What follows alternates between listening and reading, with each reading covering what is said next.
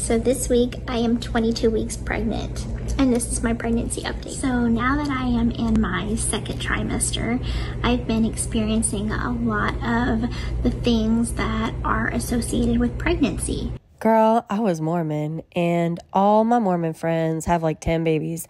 I know a lot of people who have been pregnant repeatedly, almost every year they're pregnant. And I'll tell you right now, pregnant people don't say the word, "I'm having symptoms associated with pregnancy." Pregnancy is not a symptom, dear, okay? It's called procreation. So I have started to feel her kick a lot.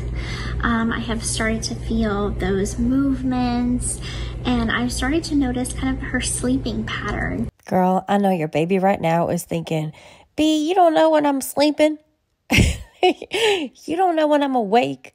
And that might be why you're feeling so much movement. Maybe the baby is so annoyed that they literally are kicking constantly because they can't stand the sound of your voice. So I have noticed that she kicks a lot at night, anywhere from 9 o'clock at night to 11 o'clock at night.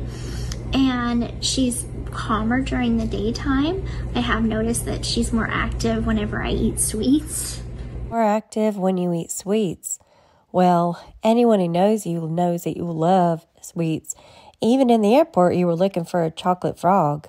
I mean, I don't blame you. A lot of people like sweets, myself included. But you may want to pay attention to this, Gyp. Here's a little clip from Google. Yep, I Googled it. Your baby will grow bigger and faster if you have high blood sugar. So if you're eating sweets a lot, your baby is going to grow way faster. Maybe you need that for your timeline to match up. So I ate a Kit Kat bar, and she was up for like 2 hours, kicking me like every 5 seconds. Sounds like she might end up being a mini you, Gyps. Wow, that'll be interesting to watch. So I'm getting used to that. Yeah, you might want to get used to it, Gyp, because if you really are pregnant and you do have a little girl and she gets active eating sweets or having sugar in her body, you're going to be running around constantly, okay? And I know watching you do your hair, your legs cramp up and you need to sit down.